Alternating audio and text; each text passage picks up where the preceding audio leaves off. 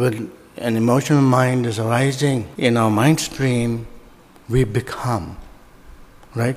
We fully identify ourselves and become that emotion, and then fully charged, and with all kinds of expressions happening there, bodily expression, verbal expression, and then of course thoughts, so many thoughts. In that situation, there is no awareness, there's no mindfulness, there's no sense of being conscious. What becomes a useful method of working in that situation at the beginning is this sense of a mindful gap. First, we must develop this space, this gap, and see you and your emotions are two separate things happening here, so to speak. Okay?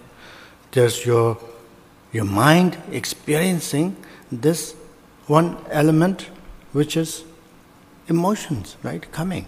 There's no sense of suppressing emotion or ignoring emotion or anything like that. You experience it.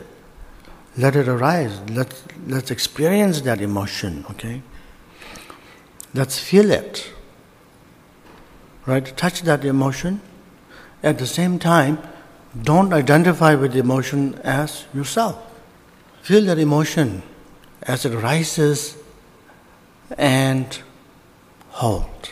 Hold yourself back from engaging in any kind of